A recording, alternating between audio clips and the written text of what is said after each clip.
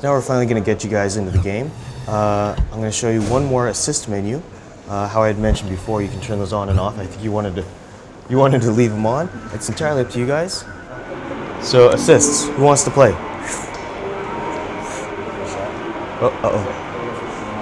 Okay. So again, these are the assists. You can just scroll down, and you can change any of them as you please.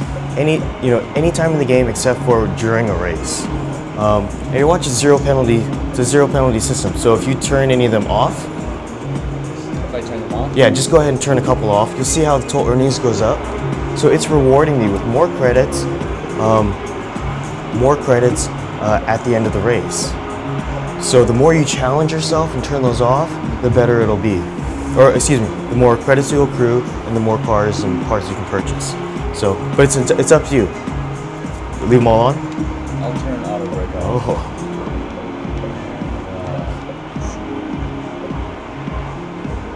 That seems like a good start. Okay, go ahead, push A. Literally, a lot of the game, as you might have seen my my thumb, it's all A button, just to flow right through the flow. Start race. You know the controls, and then if you want to change the view, it's right bumper.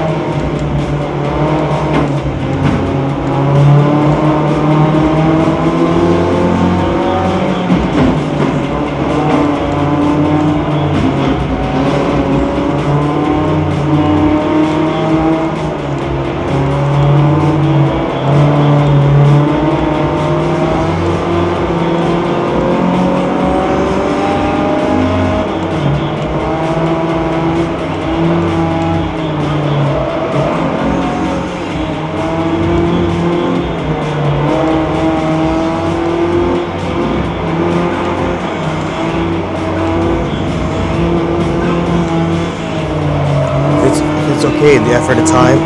Maybe pass the controls over so you get an opportunity to try. Sorry about that. No problem. I gotta get it. Don't screw it up.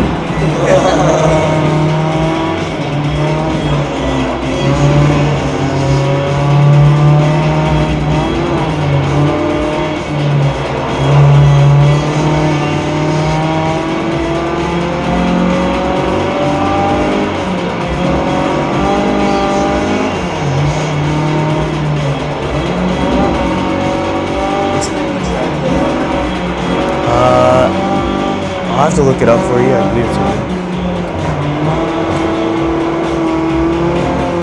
Sorry guys, we're getting kicked out in a second.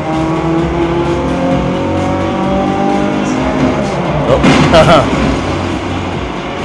Gotta spin around the car and see some damage on the right stick.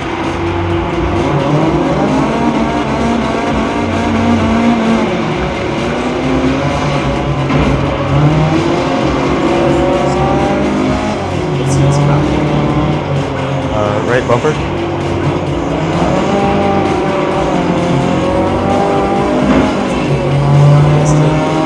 Do you recognize it?